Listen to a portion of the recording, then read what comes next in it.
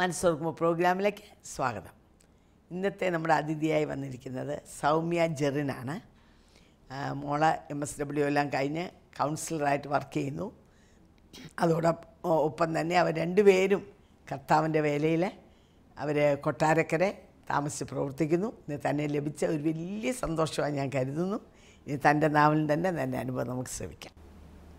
എൻ്റെ പേര് സൗമ്യ ജെറിൻ. എൻ്റെ സ്വദേശം ചിങ്ങവനമാണ്. എന്നെ വിവാഹം ചെയ്ത് അയച്ചിരിക്കുന്നത് പത്തനംതിട്ട ജില്ലയിൽ അങ്ങാടിക്കൽ എന്ന് പറയുന്ന സ്ഥലത്താണ്. എൻ്റെ പിതാവിൻ്റെ പേര് ജോസഫ് എന്നും മമ്മിയുടെ പേര് സിസിലിക്കുട്ടി എന്നാണ്. സിസിലിക്കുട്ടിയെ പ്രവാചികയായതുകൊണ്ട് ഒത്തിരി പേർക്ക് അറിയാമായിരിക്കും. ഞങ്ങൾ 2 പെൺമക്കളാണ്. അതിൽ ഇളയ മകളാണ് ഞാൻ ജനിച്ച് അതൊക്കെ റോമൻ കത്തോലിക്ക സമുദായത്തിലാണ്. എന്നാൽ ഞാൻ ജനിക്കുന്നതിന് മുമ്പ് തന്നെ എൻ്റെ പിതാവിൻ്റെ ഞങ്ങൾ ഇവിടെ ചിങ്ങവനത്ത് താമസിക്കുന്നെങ്കിലും എൻ്റെ പപ്പയുടെ സ്വദേശമൊക്കെ കാഞ്ഞിരപ്പള്ളിയിലും മമ്മിയുടെ വീട് ചങ്ങനാശ്ശേരിയിലുമാണ്. അപ്പം ഞാൻ ജനിക്കുന്നതിന് മുമ്പ് തന്നെ കാഞ്ഞിരപ്പള്ളിയിൽ നിന്ന് വീട്ടിലെ പ്രശ്നങ്ങളൊക്കെ കാരണം എൻ്റെ പപ്പായെയും മമ്മിയും ചേച്ചിയെ അവിടെ നിന്ന് ഇറക്കി വിട്ടു. അപ്പം ഞാൻ ഉണ്ടാകുന്നതിന് മുമ്പ് തന്നെ ചങ്ങനാശ്ശേരിയിൽ മമ്മിയുടെ വീട്ടിൽ താമസമായിരുന്നു. അങ്ങനെ ഞാൻ അവിടെ കാഞ്ഞിരപ്പള്ളി എന്തായിരുന്നു പ്രശ്നം? വീട്ടിൽ അന്ന് മമ്മിയെ വിവാഹം ചെയ്ത് കൊണ്ടുവന്നപ്പോൾ തൊട്ടുള്ള പ്രശ്നമാണ്. മമ്മിയെ കാണാൻ കൊള്ളത്തില്ല, അങ്ങനെയൊക്കെയുള്ള ഒരുപാട് പ്രശ്നങ്ങളിൽ കൂടെയാണ് മമ്മി അന്നേരം കടന്നു പോയിക്കൊണ്ടിരുന്നത്. ആ പ്രതിസന്ധികളിലെല്ലാം മമ്മി അവിടെ പിടിച്ചു നിന്നു. എന്നാൽ ചേച്ചി ഉണ്ടായ ശേഷം ഞാൻ ഉണ്ടാകുന്നതിന് മുമ്പ് തന്നെ അവിടുന്ന് ഭവനത്തിൽ നിന്ന് ഇറക്കി വിടുവാനായിട്ട് ഒന്നും കൊടുക്കാതെ ഇറക്കി വിടുവാനായിട്ട് ഇടയായി തീർന്നു. അങ്ങനെയാണ് പപ്പ മമ്മിയുടെ കൂടെ എപ്പോഴും സപ്പോർട്ടായിട്ടുണ്ടായിരുന്നു. മമ്മിക്ക് എപ്പോഴും സപ്പോർട്ടായിട്ട് പപ്പായ ഉണ്ടായിരുന്നു. അങ്ങനെ ഒരുമിച്ചാണ് പപ്പായും മമ്മിയും ചേച്ചിയായിട്ട്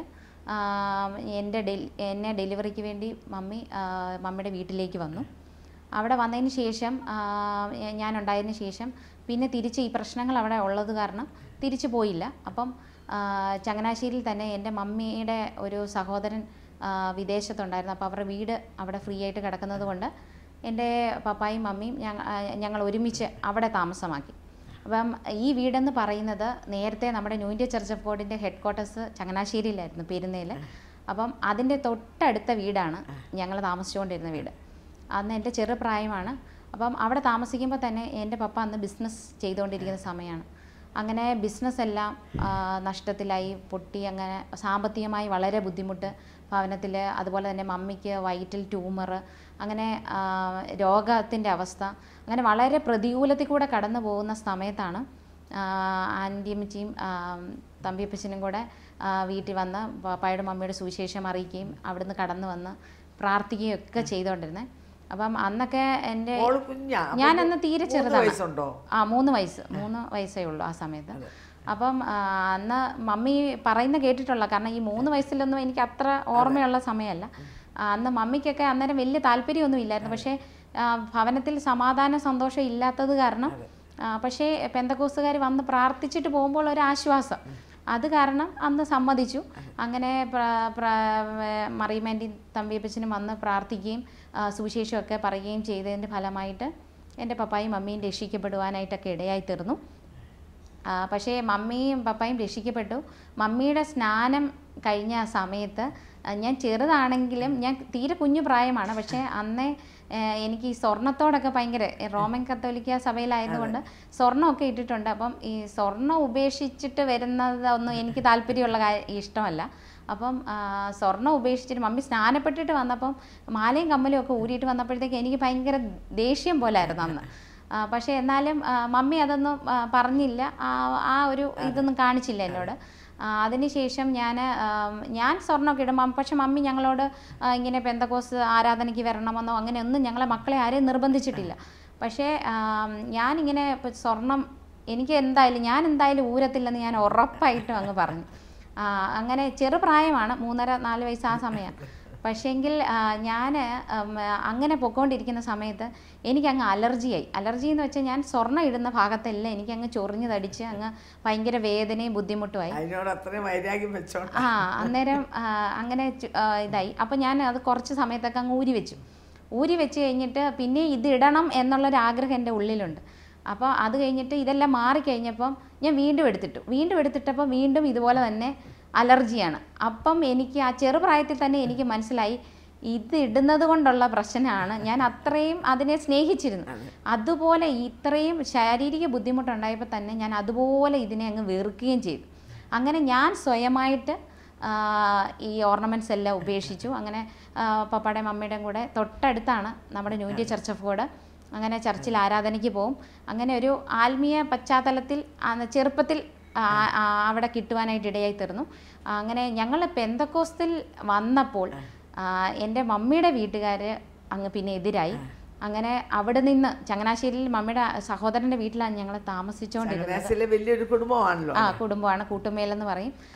അപ്പം അവിടെ നിന്ന് ഞങ്ങളെ അങ്ങനെ ഇറക്കി വിട്ടു.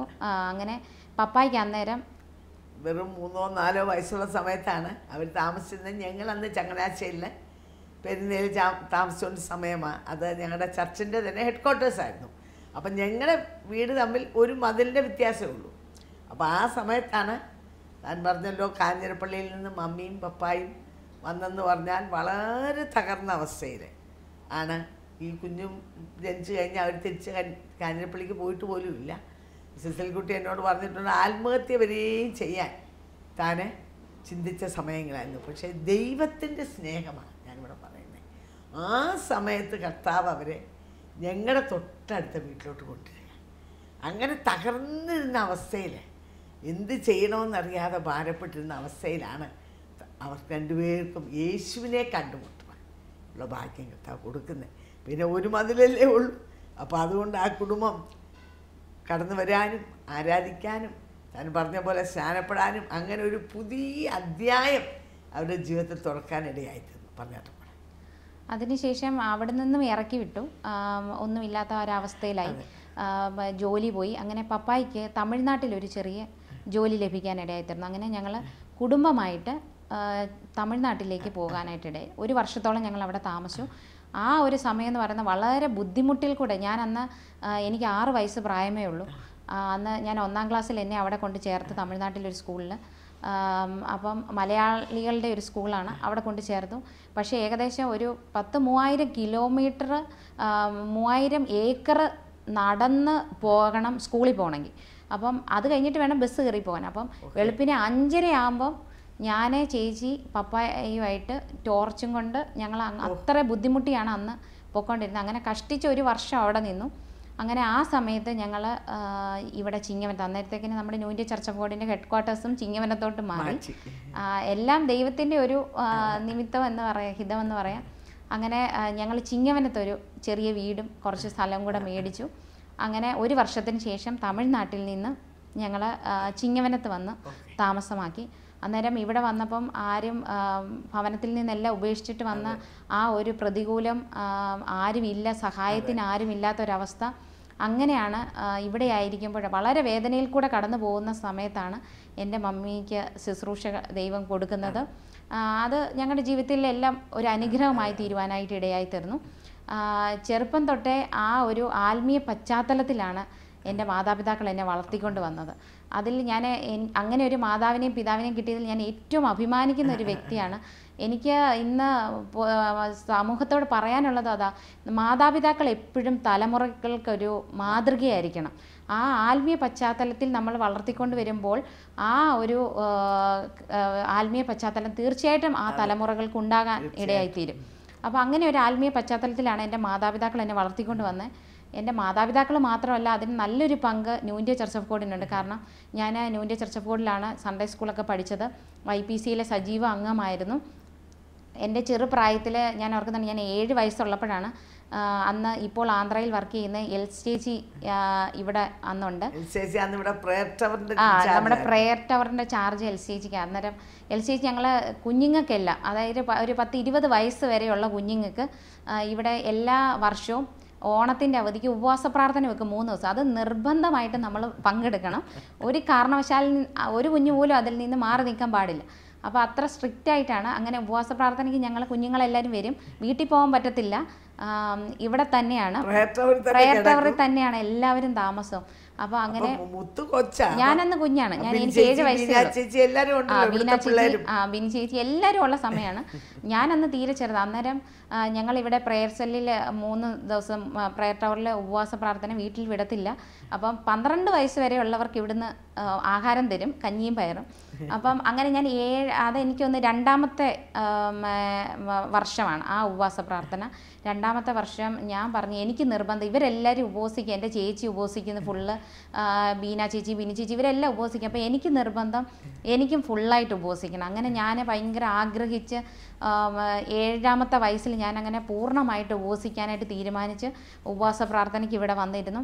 അങ്ങനെ ആ ഉപവാസ പ്രാർത്ഥനയിൽ രക്ഷിക്കപ്പെടുവാനും രക്ഷ എന്താണെന്ന് എനിക്ക് മനസ്സിലാക്കി തരുവാനായിട്ട് ഇടയായി തീർന്നു. അങ്ങനെ ചേച്ചി വളരെ ആത്മാർത്ഥതയോടുകൂടി ഞങ്ങൾക്ക് വേണ്ടി പ്രവർത്തിക്കുകയും ഞങ്ങൾക്ക് വേണ്ടി പ്രാർത്ഥിക്കുകയൊക്കെ ഞങ്ങളൊരു ചെയ്യുകയും ചെയ്തിരുന്ന ചേച്ചിയാണ്. അങ്ങനെ ആ രക്ഷിക്കപ്പെട്ടതിൻ്റെ അന്ന് തന്നെ ഞാൻ പരിശുദ്ധാത്മാഭിഷേകം പ്രാപിക്കാനിടയായിരുന്നു. എനിക്കറിയാം പ്രയർ സെല്ലിൽ ഞാൻ ഇങ്ങനെ നീന്തി അങ്ങ് ആരാധിക്കുകയാണ്. അപ്പം അത്ര ഒരു ആത്മീയ സന്തോഷമാണ് അന്ന് ആ ചെറുപ്രായത്തിൽ എനിക്ക് കിട്ടിയത്. അപ്പം ആ 7ാമത്തെ വയസ്സിൽ അന്ന് രക്ഷിക്കപ്പെടുവാനും അതുപോലെ തന്നെ എനിക്ക് അഭിഷേകം പ്രാപിക്കാനും ഇടയായി തീർന്നു. ആ അഭിഷേകം പ്രാപിച്ച ആ അഭിഷേകത്തിൻ്റെ ശക്തിയാണ് പിന്നെ അങ്ങോട്ട് എൻ്റെ ജീവിതത്തിൽ അങ്ങോട്ട് നടത്തുവാൻ ഇടയായി തീർന്നത്. കൊച്ചു പ്രായത്തിലെ അനുഭവം അഭിഷേകം പ്രാപിക്കണം. ഞാൻ എപ്പോഴും ഓർക്കും, എൻ്റെ കുഞ്ഞുങ്ങളും എൻ്റെ മോളിപ്പോൾ ഏകദേശം 8 വയസ്സായി. ഞാൻ എപ്പോഴും ആഗ്രഹിക്കുകയും പ്രാർത്ഥിക്കുകയും ചെയ്യുന്ന ഒരു കാര്യമാണ് എൻ്റെ കുഞ്ഞും അതേപോലെ അഭിഷേകം പ്രാപിച്ച് ദൈവസന്നിധിയിലേക്ക് അടുത്ത് വരണമെന്ന്. അപ്പോൾ അങ്ങനെ ഒരു പശ്ചാത്തലം അങ്ങനെ ഉണ്ടായി.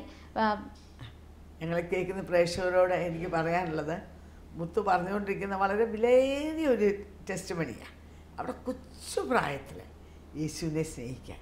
അപ്പോൾ 7 വയസ്സുള്ളപ്പം ഫുള്ള് ഉപവസിക്കും എന്ന് പറഞ്ഞ് നിർബന്ധം പിടിക്കണമെങ്കിൽ അവളുടെ ജീവിതത്തിൽ അത്രയും ഒരു സന്തോഷം ഉണ്ടായതുകൊണ്ടല്ലേ ആ നാളുകളൊക്കെ ഞാൻ ഓർക്കുന്നുണ്ട്.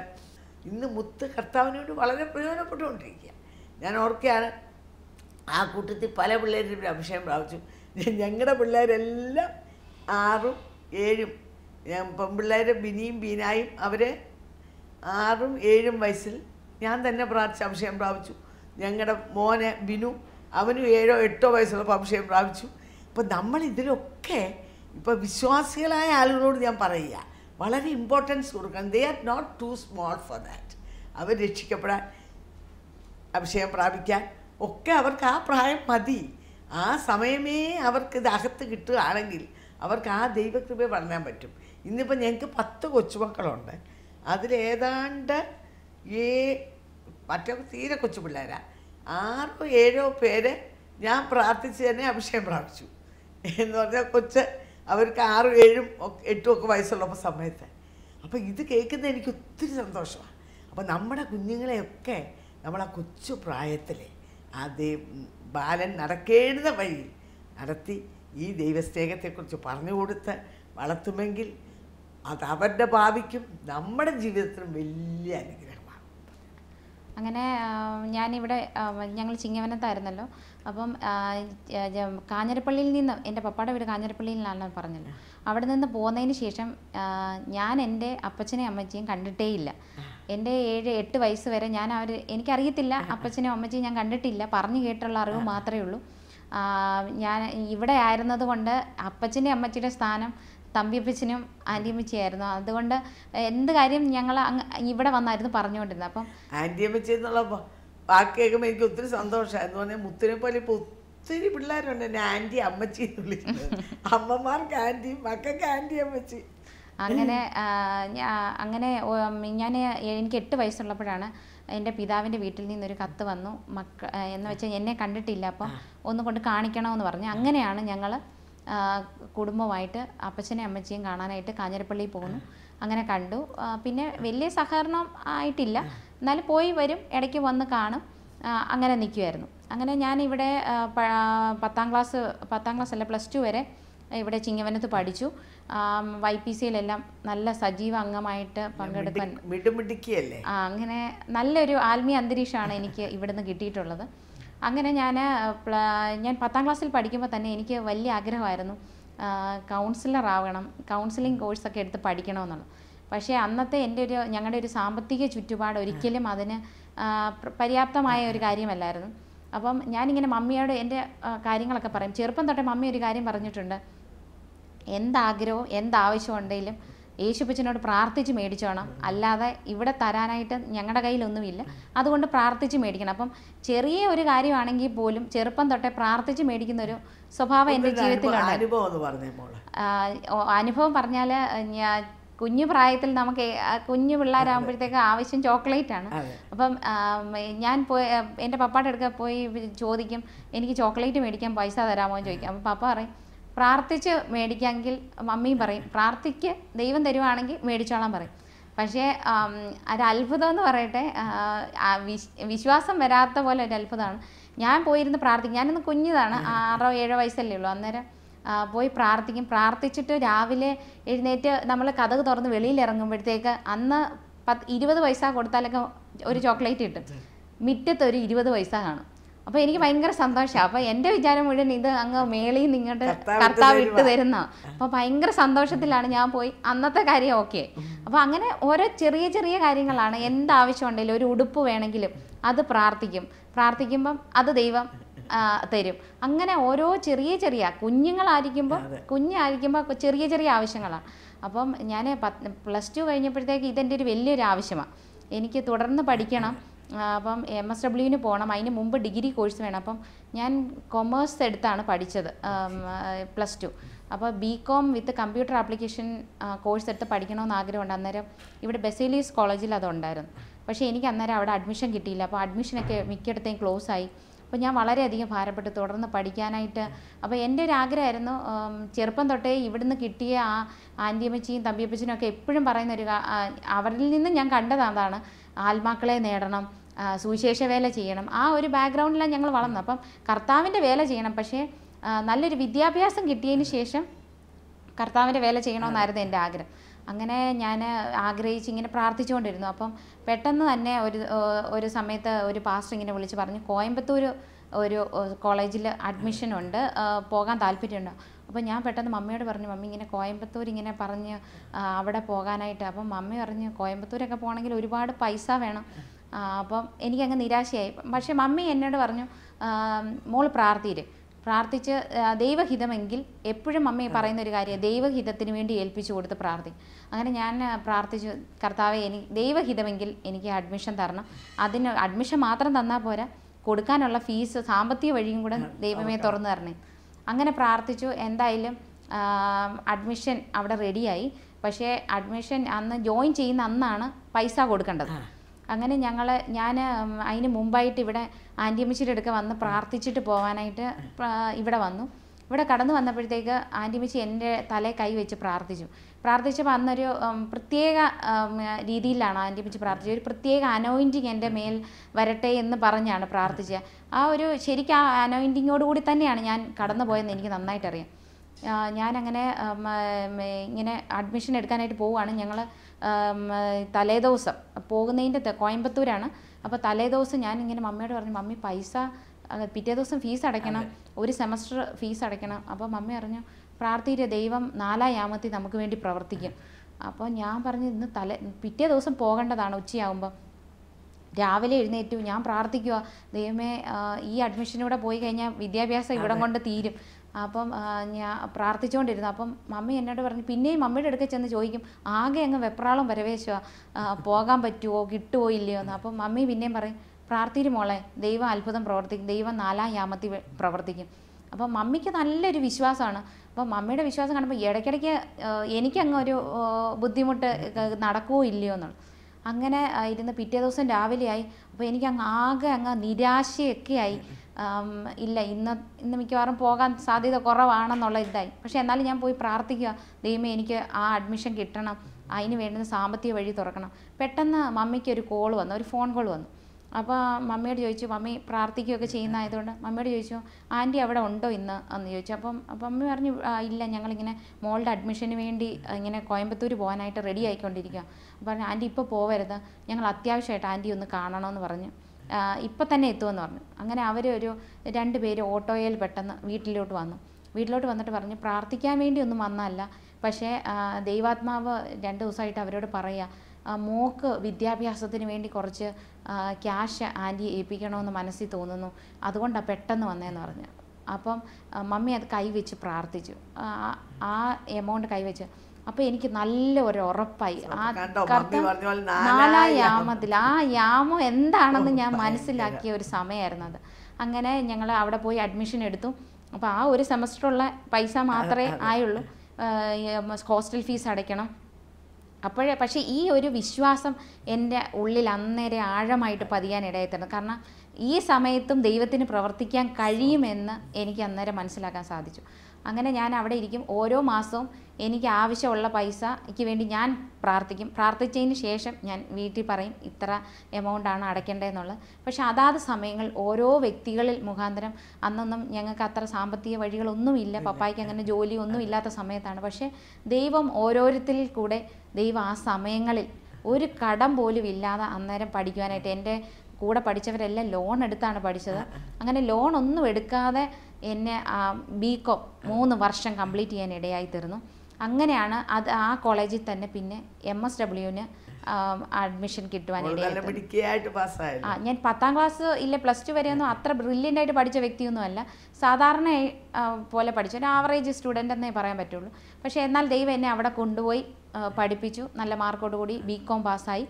അങ്ങനെ അവിടെ പഠിച്ചത് കൊണ്ട് തന്നെ കുറച്ച് അടുത്ത MSWന് കയറിയപ്പോൾ കുറച്ച് ഡിസ്കൗണ്ട് എനിക്ക് പഠനത്തിൽ കിട്ടുവാനിടയായിട്ട് അങ്ങനെ ഒരു അനുഗ്രഹം ദൈവം എനിക്ക് അവിടെ തന്നു. അങ്ങനെ അവിടെയും ഫീസ് കൊടുക്കാനുണ്ട്. അപ്പോൾ എൻ്റെ വലിയൊരു ആഗ്രഹമാണ് ഈ MSW പഠിക്കണമെന്നുള്ളത്. അപ്പം ഈ MSWന് ഞാൻ ചേരുന്നു എന്ന് അറിഞ്ഞപ്പോൾ തന്നെ ബിച്ചായൻ എന്നോട് പറഞ്ഞു, ഇവിടെ MSW പഠിച്ച ഒരാളെ ഞങ്ങൾക്ക് മുംബൈയിൽ ആവശ്യമുണ്ട്, അതുകൊണ്ട് നീ പഠിച്ചു കഴിഞ്ഞാൽ ഉടനെ എൻ്റെ അടുക്കേ വരണമെന്ന് പറഞ്ഞു. അപ്പോൾ എനിക്ക് ഭയങ്കര ആഗ്രഹമാണ് ഈ സുവിശേഷ വേല ചെയ്യാൻ. നേരത്തെ ഈ YPCA ക്യാമ്പിനൊക്കെ ചെല്ലുമ്പോഴും ഇങ്ങനെ സുവിശേഷ വേലയ്ക്ക് താല്പര്യമുള്ളവർ ക്ഷണിക്കുമ്പോൾ തമ്പിപ്പച്ചൻ വിളിക്കുമ്പോഴത്തേക്ക് ഞാൻ എന്നും ഓടിപ്പോയി ഫ്രണ്ടിൽ നിൽക്കും. അപ്പം എന്നോട് എൻ്റെ അന്നുള്ള കൂട്ടുകാർ ചോദിക്കും, എല്ലാ വർഷവും എന്തിനാ ഈ ഫ്രണ്ടിൽ പോയി നിന്ന് പ്രാർത്ഥിക്കും. അപ്പോൾ എൻ്റെ വിചാരം ഓരോ വർഷം ചെന്ന് പ്രാർത്ഥിക്കുമ്പോൾ കൂടുതൽ അനുഗ്രഹം കിട്ടും എന്നുള്ള ഇതിലാണ്. അപ്പോൾ അന്നേ സുവിശേഷ വേല ചെയ്യണം. ആ ചെറുപ്രായത്തിൽ തന്നെ എവിടെ പോയാലും മറ്റുള്ളവരോട് സുവിശേഷം പറയാനുള്ളൊരാഗ്രഹം എനിക്കുണ്ട്. ഞാൻ മറ്റുള്ളവർ ബസ്സിൽ കയറിയാലും എവിടെ ചെന്നാലും ആൾക്കാരോട് സുവിശേഷം പറയാൻ എനിക്ക് താല്പര്യമുണ്ട്, അതുകൊണ്ട് ഞാൻ പറയുകയും ചെയ്യും. അങ്ങനെ ഞാൻ ഈ കോയമ്പത്തൂർ പഠിക്കാൻ ചെന്നതിന് ശേഷം അവിടെ എൻ്റെ റൂമിൽ ഒരു പ്രെയർ ഗ്രൂപ്പ് ഞാൻ സ്റ്റാർട്ട് ചെയ്തു. അങ്ങനെ എൻ്റെ റൂമിലെ കുട്ടികൾ വരും. അതുപോലെ അവരെല്ലാം ഹിന്ദു ബാക്ക്ഗ്രൗണ്ടിൽ നിന്നുള്ള കുട്ടികളാണ്. അവർ പ്രാർത്ഥനയ്ക്ക് വരും. പിന്നെ 3 വർഷം അവിടെ നിന്നപ്പോൾ തന്നെ അനേക കുഞ്ഞുങ്ങൾ, പല പോസ്റ്റ് ഗ്രാജുവേഷന് പഠിക്കുന്ന ആൾക്കാർ, അങ്ങനെ ഒത്തിരി പേര് പ്രെയർ ഗ്രൂപ്പിൽ വന്ന് അനുഗ്രഹം പ്രാപിക്കാനായിട്ടുണ്ട്. ഞാൻ അവർക്ക് വേണ്ടി പ്രാർത്ഥിക്കുകയും അവരുടെ വിഷയങ്ങൾ ഏറ്റെടുത്ത് പ്രാർത്ഥിക്കുകയും, അങ്ങനെ ഒരു കൃപ അന്നേരം ദൈവം എനിക്ക് തന്നു. അത് ഇവിടുന്ന് അന്നേരം പ്രാർത്ഥിച്ച് അനോയിൻ്റ് ചെയ്താണ് എന്നെ അങ്ങോട്ട് ആൻറ്റിയമ്മച്ചി പറഞ്ഞു വിട്ടത്. അപ്പം ആ ഒരു പ്രത്യേക അനുഭവം എനിക്ക് അവിടെ ഉണ്ടായിത്തീർന്നു. അപ്പം ഞാൻ ഈ കോയമ്പത്തൂർ പഠിക്കാൻ പോയ സമയത്ത് അനേകർ എന്നോട് ചോദിച്ചിട്ടുണ്ട്, ഇവിടെ ഒന്നും BCom ഇല്ലാഞ്ഞിട്ടാണോ കോയമ്പത്തൂർ പോയി പഠിക്കുന്നത്? അപ്പോൾ എനിക്കിങ്ങനെ ഓരോ മുറിപ്പെടുത്തുന്ന വാക്കുകൾ കേൾക്കുമ്പോഴത്തേക്ക് ഞാൻ ശരിയാ, ഇവിടെ ഇല്ലാഞ്ഞിട്ടാണോ ഞാൻ കോയമ്പത്തൂർ പോയി പഠിക്കുന്നത്? അന്നൊക്കെ എനിക്ക് അങ്ങനെ വിഷമം തോന്നിയിട്ടുണ്ട്. പക്ഷെ പിന്നീട് ഞാൻ മനസ്സിലാക്കി എന്തിനാണ് ദൈവം എന്നെ കോയമ്പത്തൂർ വിട്ട് പഠിപ്പിച്ചതെന്നുള്ളത് വളരെ വർഷങ്ങൾക്ക് ശേഷം, പിന്നീട് ഒരു 5 വർഷത്തിന് ശേഷമാണ് ഞാനത് മനസ്സിലാക്കുന്നത്. കാരണം ഞാൻ കോയമ്പത്തൂർ പഠിക്കാൻ ചെന്നു. ഞാൻ ചെന്ന BComന് ഉള്ളത് 4 മലയാളികൾ, ബാക്കി മുഴുവനും തമിഴ് കുട്ടികളാണ്. അപ്പോൾ എനിക്കൊന്നും മനസ്സിലാകുന്നില്ല അവിടെ പഠിപ്പിക്കുന്നത്. തമിഴിലാണ് അവർ കൂടുതലും കൈകാര്യം ചെയ്യുന്നത്. അതുകൊണ്ട് തന്നെ മലയാളം മാത്രമേ എനിക്കറിയത്തുള്ളൂ. ഇവർ പറയുന്ന തൊട്ട് എനിക്ക് മനസ്സിലാകുന്നില്ല. പക്ഷേ ആ ഒരു സന്ദർഭത്തിൽ തമിഴ് പഠിക്കാനായിട്ട് ദൈവം എന്നെ സഹായിച്ചു. ഒരു 2 മാസം കൊണ്ട് നന്നായിട്ട് തമിഴ് ഹാൻഡിൽ ചെയ്യാനായിട്ട് സാധിച്ചു. അത് പിന്നീട് എനിക്ക് ബോംബെ ചെന്നപ്പോഴത്തേക്കും പ്രയോജനമായി. അത് പിന്നീട്, അതാണ് ഞാൻ പറഞ്ഞത്, 5 വർഷം കഴിഞ്ഞപ്പോഴാണ് എന്തിനാണ് ദൈവം അന്ന് എന്നെ അവിടെ അയച്ചേന്നുള്ളത്. എല്ലാത്തിനും ഒരു ഉദ്ദേശമുണ്ട്. അങ്ങനെ നമ്മൾ കേട്ടു അവളുടെ ജീവിതത്തിലെ വിശ്വാസം. ഞങ്ങളെ അനേക കുഞ്ഞുങ്ങൾ ഞങ്ങളെ കേൾക്കുന്നുണ്ട്. നമുക്ക് അതുപോലെ വിശ്വസിക്കാൻ കഴിയുമോ? നമുക്ക് അവർക്ക് മാതാപിതാക്കൾക്ക് അന്ന് അവർ ചോദിക്കുന്നൊന്നും വാങ്ങിച്ചു കൊടുക്കാൻ പറ്റാത്ത അവസ്ഥ ആയതുകൊണ്ട് പറയും പോയിരുന്നു പ്രാർത്ഥിച്ചോളാൻ. അപ്പോൾ ഇങ്ങേയറ്റ 20 പൈസ, ഒരു മുട്ടായിക്കുള്ള പൈസ തൊട്ട് അവളുടെ ഫീസിനുള്ള പൈസ വരെ കർത്താവ് അത്ഭുതകരമായി കൊടുത്ത കാര്യം നമ്മൾ കേട്ടുകൊണ്ടിരിക്കുക. ആ കോയമ്പത്തൂർക്ക് പോകുന്ന അന്ന് രാവിലെ, അതുവരെ ദൈവം പ്രവർത്തിച്ചില്ല. മമ്മി പറഞ്ഞു, മോളെ 4-ാമത്തെ ദൈവം പ്രവർത്തിക്കും. അതുപോലെ വിഷമിക്കുന്ന വ്യക്തിയാണോ നിങ്ങൾ? ഫീസ് കൊടുക്കാനില്ലാതെയും എന്തായി തീരുമെന്നും ഞാനെങ്ങനെ മുമ്പോട്ട് പോകുന്നു, സാമ്പത്തികമായി വളരെ ഞെരുങ്ങിയിരിക്കുന്ന വ്യക്തിയാണോ? നിങ്ങൾക്ക് വിശ്വസിച്ചാൽ നിങ്ങൾ ദൈവത്തിൻ്റെ മഹത്വം കാണും. നിങ്ങൾക്ക് കർത്താവിനെ കടന്ന് വിശ്വസിക്കാൻ പറ്റുമോ? പറ്റിയാൽ നിശ്ചയമായിട്ട് അവളുടെ ജീവിതത്തിൽ അവർ അനുഭവിച്ചതാണ് പറഞ്ഞത്. അന്ന് രാവിലെ ആളുകൾ വിളിച്ച് ഇങ്ങോട്ട് വന്ന് പൈസ കൊടുത്തിട്ട് പോയി. അപ്പം നമ്മുടെ ഏത് ആവശ്യങ്ങൾക്കും കർത്താവിൻ്റെ വചനം വന്ന് നിങ്ങൾ എൻ്റെ കാര്യം നോക്കിയാൽ ഞാൻ നിങ്ങളുടെ കാര്യം നോക്കും. അപ്പം നമ്മൾ കർത്താവിന് വേണ്ടി നിന്നാൽ ആ വിത്ത്, ഈ വിത്ത് ഗുണം 10 ഗുണമെന്ന് നമ്മൾ കേട്ടിട്ടുണ്ട്. ആ വീണ വിത്ത് അത് വളരെ അധികം ശക്തിയുള്ള ഒരു വിത്തായിട്ട് അവളുടെ ജീവിതത്തെ വളർന്നു വരാൻ ഇടയായിത്തീർന്നു. അതുകൊണ്ടാണ് അവൾ പോകുന്ന സ്ഥാനങ്ങളിലെല്ലാം, കോയമ്പത്തൂർ പോയപ്പം അവിടെ തന്നെ അവൾ പ്രയർ ഗ്രൂപ്പ് തുടങ്ങി. അനേക കുഞ്ഞുങ്ങൾ അവിടെ വന്ന് യേശുവിനെ കണ്ടുമുട്ടാൻ ഇടയായിത്തീർന്നു. അങ്ങനെ ആ നമ്മുടെ ജീവിതത്തിലുള്ള ആ ദൈവസ്നേഹം നമ്മുടെ ഉള്ളിൽ നിറഞ്ഞു കവിയുന്ന മാത്രമേ നമുക്ക് മറ്റുള്ളവർക്ക് കൊടുക്കാൻ പറ്റത്തുള്ളൂ. ഇന്ന് അവളൊരു അനുഗ്രഹിക്കപ്പെട്ട ദൈവമായിരുന്നു. എല്ലാ നിലയിലും കർത്താവേ, എൻ്റെ ജീവിതം സമ്പൂർണ്ണമായി ഞാൻ എൻ്റെ കരങ്ങളിൽ തരുന്നു, സമർപ്പിക്കുന്നു എന്ന് പറഞ്ഞ് നിങ്ങൾക്കൊന്ന് സമർപ്പിക്കാൻ പറ്റുമോ? അങ്ങനെയാണെങ്കിൽ ഈ മുത്തിനെ ശ്രേഷ്ഠമായി ഇന്ന് വരെ നടത്തിയ കർത്താവ് നിങ്ങളെ നടത്തുവാൻ വിശ്വസന ആ യേശുവിലേക്ക് നിങ്ങളെ ആഹ്വാനം ചെയ്തുകൊണ്ട് എൻ്റെ വാക്കിൽ നിർമ്മിച്ചു. ഈ പ്രോഗ്രാം നിങ്ങൾക്കൊരു അനുഗ്രഹമായി തീർന്നു എന്ന് ഞങ്ങൾ വിശ്വസിക്കുന്നു. നിങ്ങൾക്ക് എന്തെങ്കിലും പ്രാർത്ഥന വിഷയങ്ങളോ അപേക്ഷകളോ ഉണ്ടെങ്കിൽ ഞങ്ങളുമായി ബന്ധപ്പെടുക. ഞങ്ങളുടെ മേൽവിലാസം new India church of God, ബെഥസ്ത communications, Chingavanam, Kottayam. Phone number 0481-243-0329. Mobile number 9447578-202. Website www.mariamathampi.in. Email address mariamathampi@yahoo.com. അടുത്ത ആഴ്ച ഇതേ സമയം വീണ്ടും കാണാം. ദൈവം നിങ്ങളെ അനുഗ്രഹിക്കട്ടെ.